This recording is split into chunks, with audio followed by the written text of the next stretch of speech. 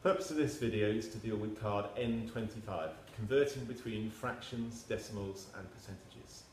So the objective of this lesson is to be able to convert between fractions, decimals and percentages. So looking at the question on your card, I've shuffled the table over so I've got a bit of space to work.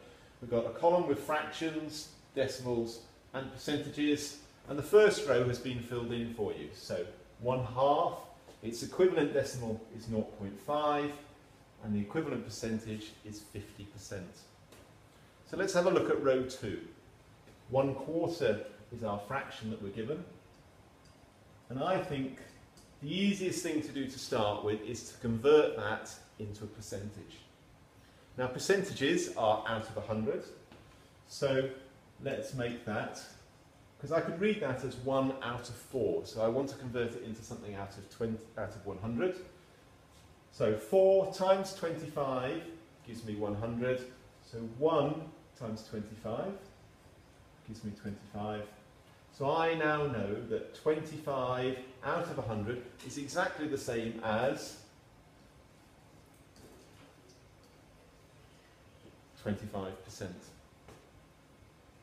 Now, having converted my 1/4 into 25%, and I've got it here as a fraction, all right, I can write that as a decimal, all right, and this time I'm just dividing my top 25 by my bottom 100 here, all right, so I've got 25 divided by 100, all right, so there's my 25, all right, and I'm moving the decimal point, so when I divide 25 by 100, I end up with 0.25, so 0.25.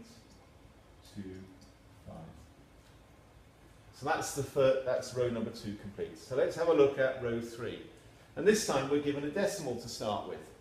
So this time what I'm going to do is I'm going to write that decimal, thinking about place value. I've got 0.3, all right? So that 3 is in the tenths column, so I've got 3/10. So that is a fraction there, and actually that fraction is already in its simplest form. So I can write that as 3/10. And having now got the fraction, I can convert that into a fraction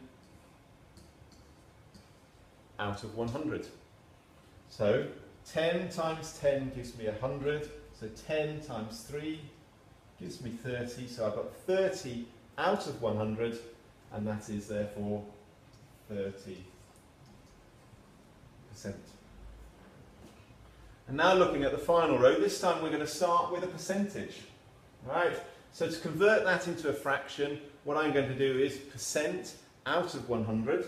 So let's write that as a fraction. So I've got 70 out of 100. So that is a fraction, but in that form it's not in its simplest form, so we need to simplify it. So I can see that I've got a factor of 10 common to the top and the bottom, so if I divide the top by 10 I get 7, I divide the bottom by 10 I get 10. So my fraction here is 7/10. Alright? And now it just left to convert that into a decimal to complete the table. 7 divided by 10. Right?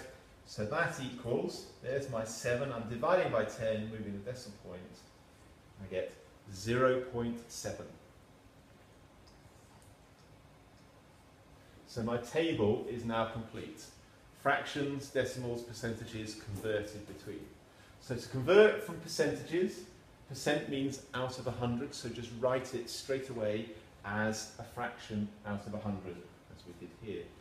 Decimals, think about place value. So I had 3/10, that gives me my fraction to start with, then to convert to a percentage out of 100. And then fractions, start with a fraction, make it out of 100, that gives me my percentage, and then divide top by bottom gives me my decimal. Now it's your turn to have a go. Complete that table, press pause, have a go at the table, and the answers will pop up in a moment.